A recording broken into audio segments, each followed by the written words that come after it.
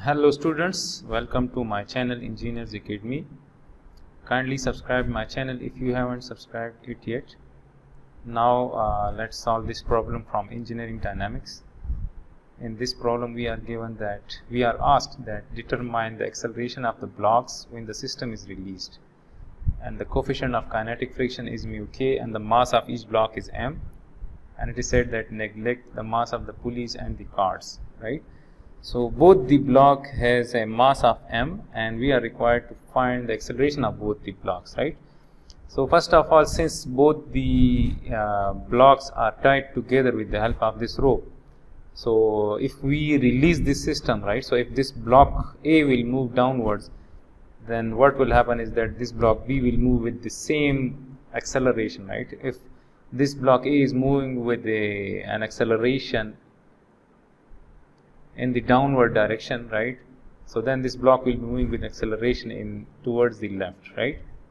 So from this we can say that the acceleration of block A in the downward direction will be equal to the acceleration of block B in towards the left, right?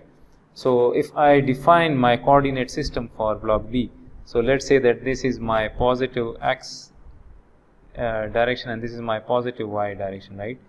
So and similarly for block A, this is my positive x and y coordinates, right?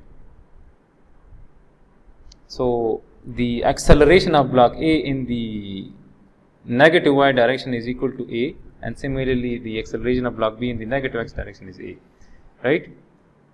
Now we will consider both the free body diagrams of both the blocks, right? So let's say if I isolate this block A from block B, right, so then here we will have that tension, since the rope is continuous, right, and it is rigid, so the tension in both the at here will be equal to T and here it will also be equal to T, right? So the tension will remain the same, right?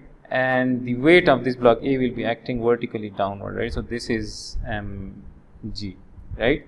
Similarly, there will be a normal force which will be acting on this block B from the surface. This is the normal force, and its weight will be acting downwards, and that weight is also equal to mg, since mass of both the blocks are same, and that is equal to m, right?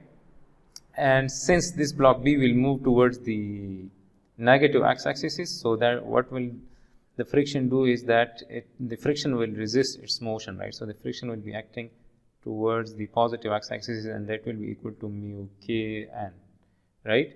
So now if we consider the free body diagram of block B and if we apply the equation of kinetics, right, so if I apply the summation of forces along y equals to 0 for block B, right, so if we apply the summation of forces along y equals to m a y, right? So since the block is only accelerating along the x-axis, so the ay acceleration is 0, so this will be equal to 0, right? So now as we can see that this n is acting in the positive y direction, so I have to write n, and that mg is acting in the negative y, so I have to write minus mg, and this will be equal to 0, or we can say that n is equal to the weight of block B, right? Similarly, if I apply the summation of forces along x equals to max, right? So the acceleration of both the blocks will remain the same, right? The acceleration of block B along the x-axis will be equal to ax will be equal to a, and similarly the acceleration of block A in the y direction is equal to a, right? The acceleration of both the block will remain the same, right? So now we can say that if we apply the summation of forces along x, then as we can see that this T is acting in the negative x direction, so I have to write minus T plus this friction force, this kinetic friction, which is acting in the positive x direction, so I have to write mu k n, and as we know that n is equal to mg, right, so I have to write mu k mg be equal to this max, right? So I have to write max, and ax is equal to a, right? So I have to write a. So now from this is, let's say, equation 1, right? Now let's say if I apply the equation of kinetics for block A, if I apply the summation of forces along y equals to MAY, and the AY for block A is equal to that same acceleration, right? So now as we can see that this T is acting in the positive y, so I have to write plus T minus that weight mg, and this will be equal to MAY, and AY is equal to A, right? So now from this equation I can write that T equals to MA plus mg, right? And now if I substitute this T in equation 1, right? So equation 1, we can write equation 1 is, this is minus T, so I have to write in place of minus T this thing, right? So minus MA plus mg plus mu k mg, right? So I will write mu k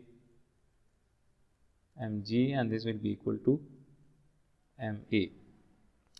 So now if I multiply this negative sign, so this will become minus MA and this will become minus mg. And now if I divide this whole equation by mass, so this will cancel out, this mass will cancel out, this will cancel out, and this will cancel out, and this will cancel out, right? So we will be left with minus A minus G,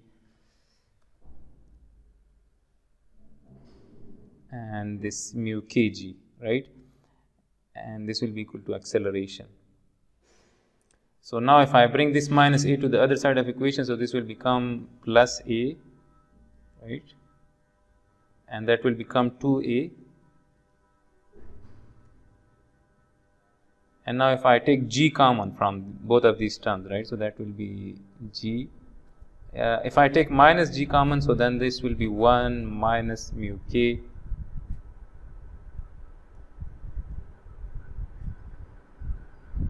equals to 2A, and if I divide both sides of equation by 2, so this will cancel out and we will be left with acceleration equal to minus G into 1 minus mu K divided by 2, right? So this will be the acceleration of both the blocks in terms of mu K and G, right? And now as we can see that the acceleration is negative, right? This acceleration is negative. So this means that the acceleration for block A is in the negative x direction. This negative sign indicates that for block A this same acceleration will be in the negative direction, and for block this is for block B, right? And for block A again we have negative sign, so it is accelerating in the negative y direction, so again we have that negative sign. So this is the acceleration for both the blocks which was required. So I hope you people would have understood the solution of this particular problem. Kindly like this video if you people want me to solve such more problem from engineering dynamics. Also subscribe my channel if you haven't subscribed it yet.